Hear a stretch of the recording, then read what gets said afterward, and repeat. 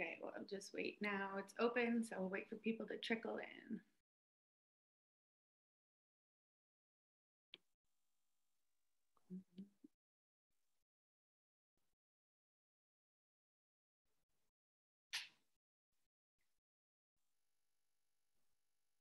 Awesome. Hi, everybody. I see participants trickling in, so that's awesome.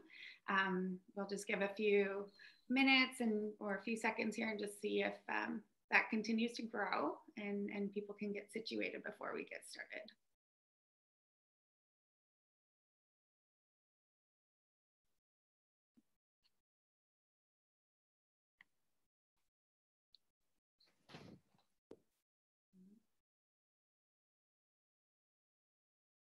Okay, so hi everybody. My name is Jacqueline and I am one of the co-hosts for this weekend's event. I'm from Ontario, Canada, and so good morning, good afternoon, and good evening to wherever you are in the world. We are happy to have you guys with us.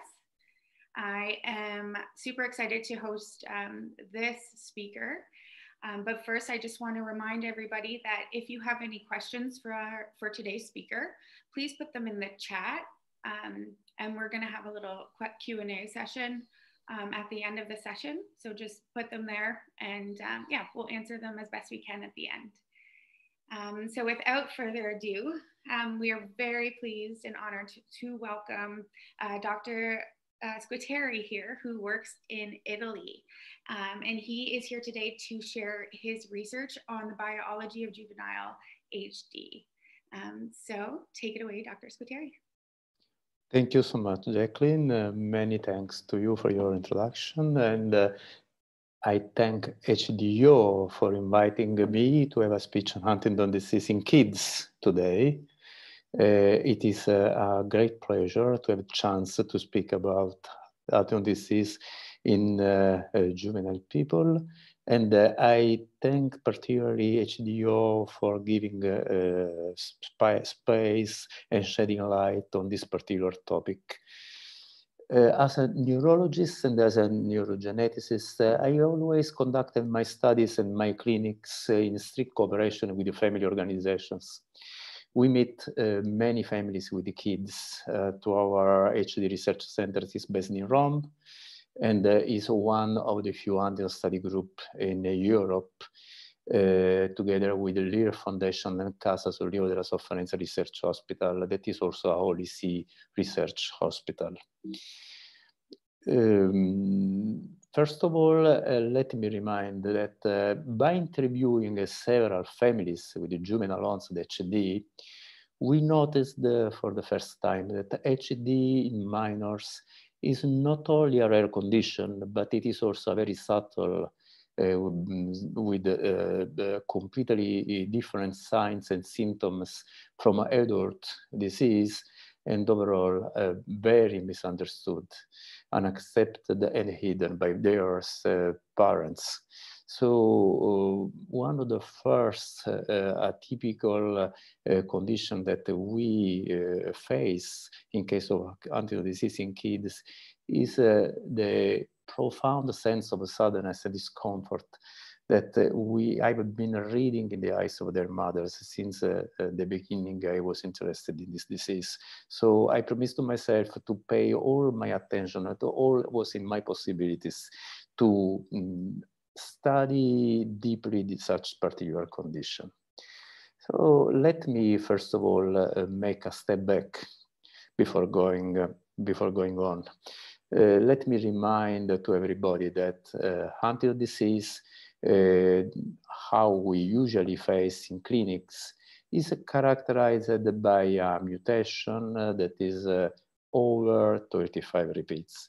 When we deal with a disease from 36 CAG in huntingtin gene and over, then this is a mutation. And when the mutation becomes longer and longer, then the age at onset in offspring anticipates, and it may start very early in life, even young children. So my presentation will firstly focus on the diagnosis of HD, particularly with the genetic test that is particularly tricky in case of affected kids. Then I shall describe what we learned by the clinical observation in children. Finally, I will mention what we are learning from studies on biology and neuropathology of kids, and where the research is currently going in the last part of my presentation. First of all, the first issue we deal with is the molecular genetic diagnosis. So the first challenging situation we deal with the Huntington's disease in kids is how to recognize their genetic cause. That is the particularly expanded mutation in their huntingtin gene. Technically, to define juvenile onset, we refer to those young patients who manifest neurological and behavioral symptoms before age 20. Among them, there are also few years old children. In this case, we talk of a pediatric HD, and the need to detect a large size mutations, sometimes over 60 repeats till several hundred repeats. Such mutations are particularly tricky to detect by usual procedures. So, what we have recently found and described is a triplet primed PCR methodology set by Suragen. So I'm happy to present to you just quickly, just shortly, what we found, because thanks to such amplitex methodology based on a multiple primers PCR, we had chance to decrease first negative and offered the chance to pick mutations over 200 repeats by a very reliable procedure. So the first tricky condition we deal with in case of Huntington's disease in kids is how to recognize very large mutations in their DNA. The other tricky condition is, of course, the clinics. Some juvenile onset patients show symptoms overlapping the adult disease. Once we approach the kids, in other terms, those manifesting with pediatric HD onset, we observe a neurodevelopmental delay more than a movement disorders, unlike what we observe in adult patients. In young children, we do not see correct movements like in adults, for example. We see instead something like epilepsy or seizures, which we rarely observe in adults.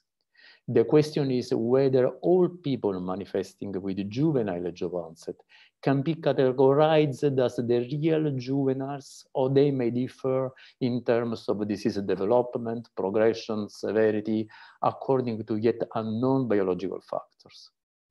So we wonder, what such remarkable difference is caused by? What about HD biology in children? And finally, what about the role of the genetics? This is a particularly difficult puzzle to solve and to approach. Likely, we need to make a correct stratification of the patient's population by a proper methodology. So the first issue we need to solve is how to stratify the population of Huntington's disease patients. We know from science, for example, that lab models carrying a very expanded mutations show the most severe progression of HD and the shortest lifespan. So the first step is to pick difference within the juvenile onset population and between juvenile and adult patients. This is an example of HD population stratification in the attempt to relate biology to clinics. And this is what we tried to make to differentiate cohorts within juvenile patients and within the adult patients compared to juveniles. The hierarchical cluster analysis is a statistical methodology to pick the distance among different groups of variables. Is a statistical methodology. By this analysis, we identified different groups of juveniles based on their mutation sites and motor impairment. Such a cluster analysis revealed the population of juveniles with a highly expanded mutation and a clinical motor impairment that was impressive considering their young ages.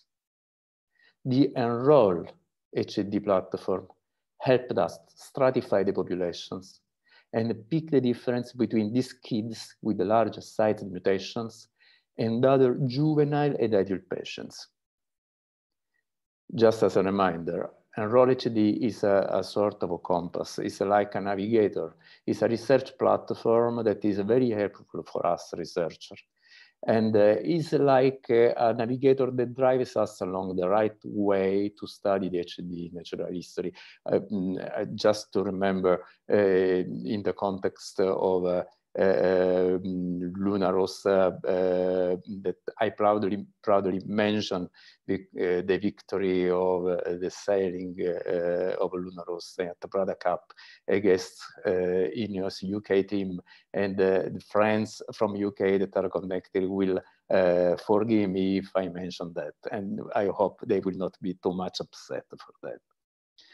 So what we found is is that what we found impressive by such kind of a hierarchical analysis was that what we know now is that kids with very large expansions, above 70, 80 repeats, and the other were different from other cohorts. So highly expanded patients, for example, showed important motor and psychic developmental delay with the early gait impairment, no chorea at all, high rate of seizures that were not visible in other cohorts of patients. They start working and speaking later. Here are some examples that I would like to show you, just as an example, that show you how impressive is the working issue they started to manifest since a few years of age, the dystonic postures and the total absence of correct movements. So if we look at the progression of the disease, these kids with the large mutations and the onset marked by neurological signs show a more severe progression of their motor impairment than adult patients.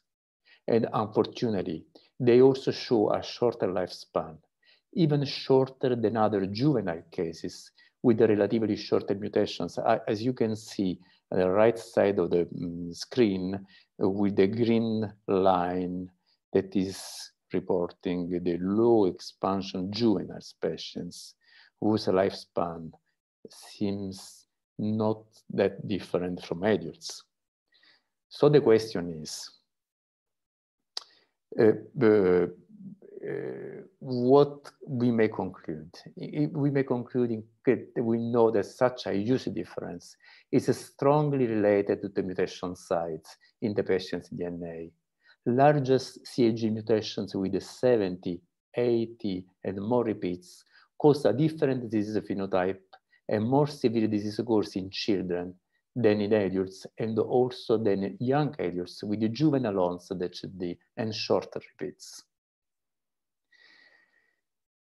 What we may ask is what kind of biological event may justify such remarkable clinical difference?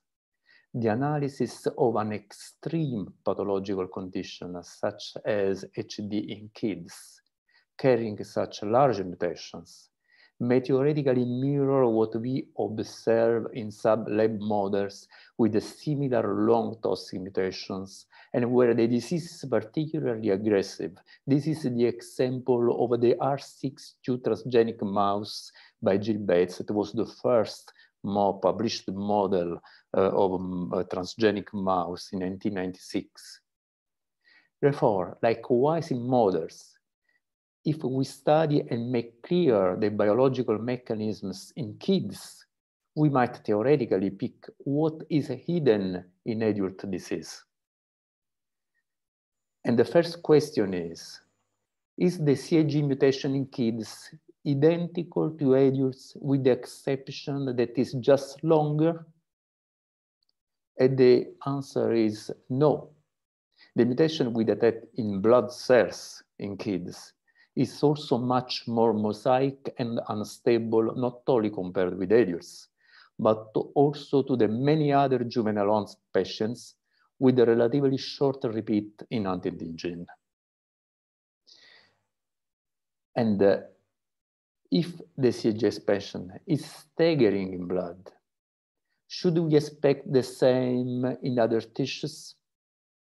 Even if we never got a sample from kids' brain so far, we know that the expanded CAG repeat may increase in some brain regions in most models. And it was documented at least in a single human adult case, as you can see on the right side of the panel, by the sample of Shelburne groups of some years ago, where she found triplet expansion in the brain of 1,000 repeats. So what to expect in the kids' brain then? And in other tissues of kids? What we found very interesting was what we observed in our by our Esuragen methodology in human cell lines, with some additional previously undetected CAG peaks that we documented in vitro in highly expanded patients only. So looking at the cell lines of these guys, we found the additional peaks of expansions in their DNA that were hidden in their blood cells. So the mutation sites may, in principle, increase its length in these particular genetic conditions. So what to expect in its brain then? We do not know what all this lie with the function and morphology of the affected kid's brain. So another question is, should we expect something similar to adults, even with a more severe neurodegenerative process? And once again, the answer is no. The brain structure of kids with highly expanded mutations show very peculiar changes. The striatum volume is extremely reduced in kids' brain. And even more strikingly, the brain cortex and the white matter are relatively preserved, as you can see in the left panel. The density of neurons looks very low, as documented by the brain spectroscopy, and such a unique evidence was never described before and was unexpected. Adults do not show such a pattern because the neurodegeneration affects the brain cortex and white matter before the first symptoms appear, and because the striatum shows such a reduced volume only at the last stage of the disease. It was nicely described in several good works from Tabrizi's group. So, what about the frequency of Huntington disease in juveniles? Even the disease frequency and genetics of Huntington disease look different. Even for it concern the frequency of juvenile groups, we may make some clues that are different from what we usually see in adult patients. It seems that there are clusters of affected kids in some geographic areas, like it happens in some specific Middle East regions, with a specific genetic background and haplotypes, possibly influencing the juvenile disease frequency.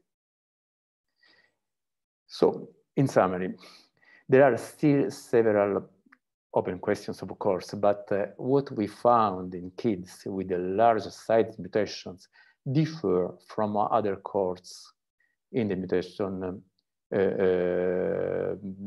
instability, for example, the clinical presentation, the mosaicism is different, the disease progression is different, the lifespan is shorter, even the geographical distribution and neuropathology is different.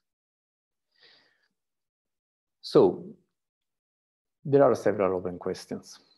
First, does the biology of HD in kids with highly expanded toxic mutations differ from adults? If so, does it mean that we face with different biological mechanisms? Second, are kids with the highly expanded mutations the real face of a juvenile onset HD? That will mean that we need to question most of the clinical work that have been published so far.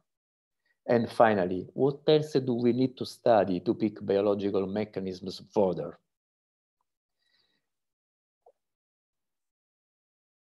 Is that possible that we observe in biology what we observe in clinics? In other terms, what we observe in biology may correspond to what we observe in the clinical manifestations.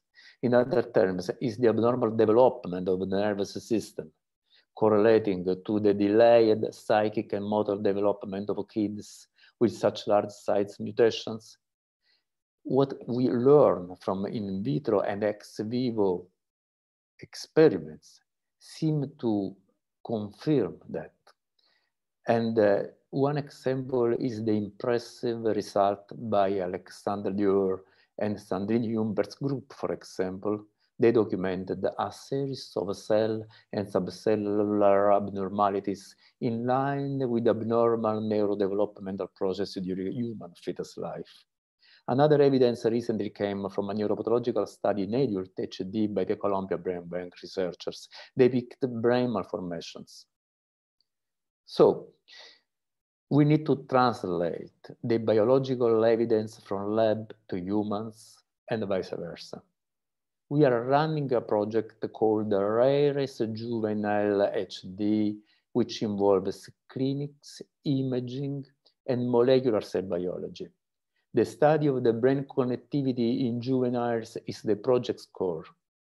We started to collect kids and adults' biological samples, clinical information and data, and cell lines, and also advanced brains imaging. This is a collaborative project combining a multidisciplinary expertise from basic to clinical research. Recently, we were very pleased to open to colleagues from Leiden University Medical Centers who shared with us juvenile brain samples. I wish to acknowledge their work and their collaboration here. And let me get such opportunity to also pick your attention to a special issue of the Journal of Personalized Medicine, whom I will serve as a guest editor, that will be dedicated to the several different clinical and biological aspects of Huntington's disease. Of course, pediatric Huntington's disease is one of the many phases of Huntington's disease. People may eventually contact me if interested in submit data. In conclusion, we need to look at Huntington's disease kids as the new testimonials who may help us to shed light on the mystery of HD in general, and who must be welcome into therapeutic trials in the near future. This is a target we can aim only through a close collaboration among researchers, family organizations, and pharma industries. Here on the screen, please notice some logos from some good organizations that help our work so much, like the European Huntington Association from one side, and the Huntington Disease Youth Organization from another side, that is an important testimonial organization for the good work they are doing with the young people. And Noi Huntington is another Italian organization that is very much related to them. And I would like also here to acknowledge other organizations like the Join HD registry, the new juvenile Huntington's disease registry by HDYO, thanks to, in partnership with the EHDI and CHDI from one side, and the Spazio Huntington, a way to meet children in a medical environment from the other side here in Rome, that may help to break the wall of stigma. I thank all of you for attending this section. I truly hope we may soon meet in person without masking ourselves, like in the left side of the slide. My final message is, let's hope to take the mask off from COVID-19 as well as from pediatric HD. Thank you. Awesome, awesome. Thank you so much. We do have a couple questions for you. So in terms of those, like the size of repeats, what kind of size repeats do parents of JHD children have?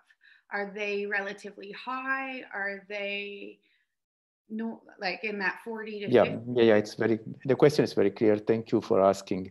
Of course, I didn't have the chance at the time to go into the deep of it, but I wish to remark that, of course, this depends on how we report and describe the symptoms at onset in kids. If we refer to behavioral changes or non-specific symptoms, of course, we quite frequently may deal with symptoms starting at quite a young age, and they relate to quite mildly expanded mutations that are very similar to adult people. The issue is, are they true juvenile? Are they real juvenile patients?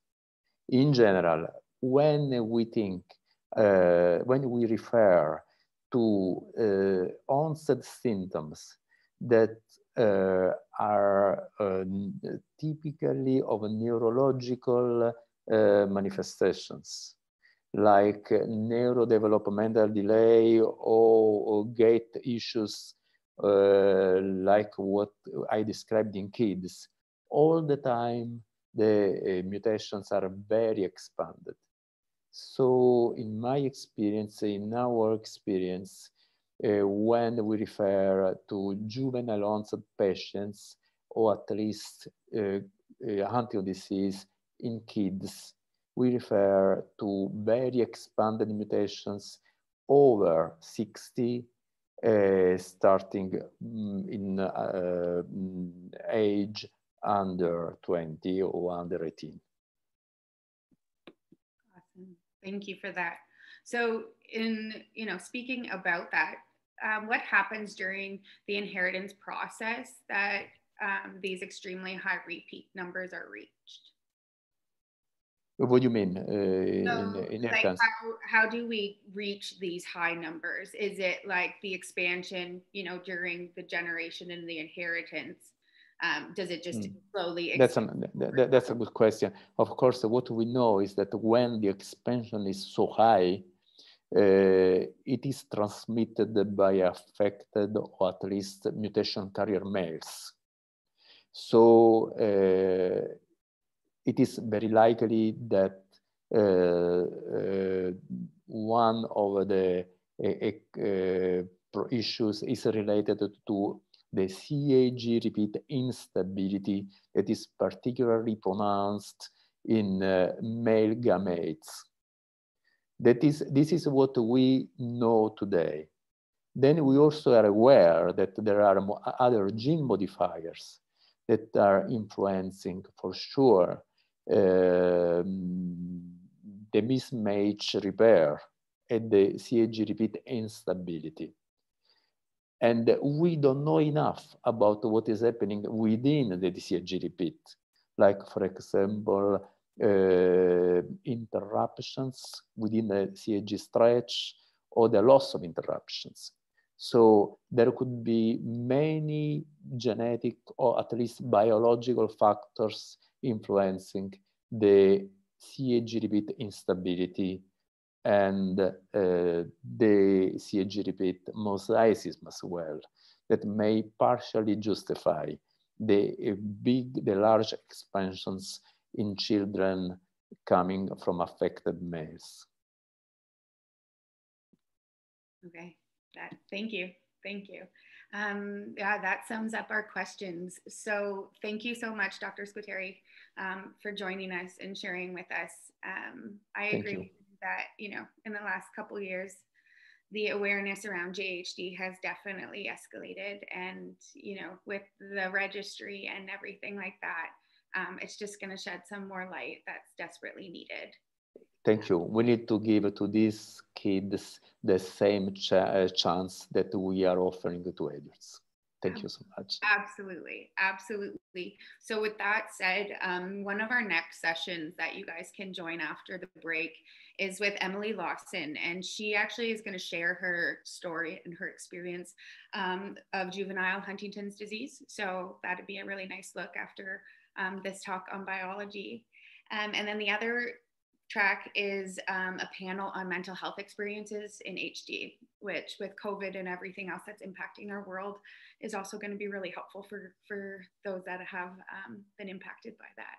Sure. So take a quick break and we will see you guys in the next session shortly. Thank you. Dr. Squitieri.